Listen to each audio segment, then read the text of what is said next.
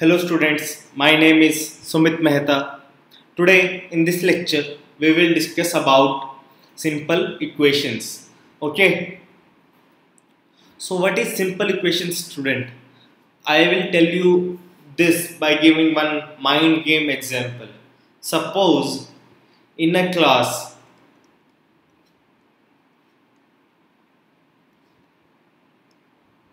there are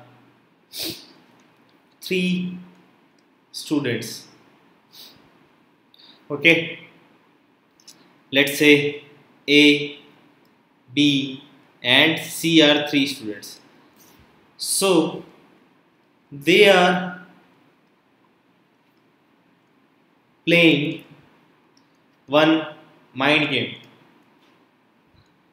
Okay, this is just to give you an overview what is simple equations, how we will reach to simple equations, how we will make simple equations. So this is an example just to give it a thought of how we are reaching to simple equations in general life. Okay, so they are playing one mind game.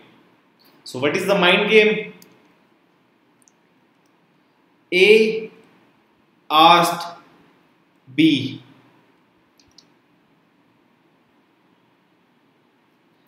A said to B that he should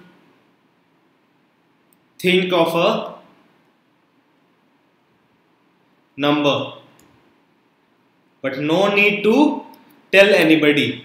Okay, so B thought one number, let's say this is X. Okay, he doesn't tell to anybody what he thought. Okay, then A asked him means B, to multiply this number, the number which B has thought, by 10. A asked him, but A doesn't know about the number. Then A asked him to add 20 to this number. So what B did? So they don't know what is going on each end. Okay, A is giving the statement and B is doing whatever A is saying to him. So B add 20 to the to this number which he got after multiplying. Okay, then A asked, what is the result you are getting?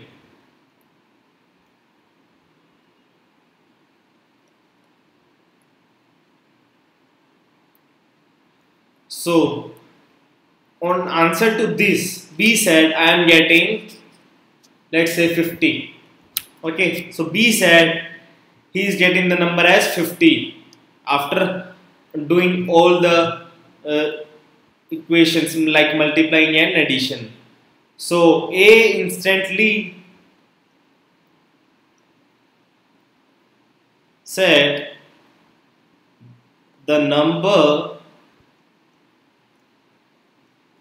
you thought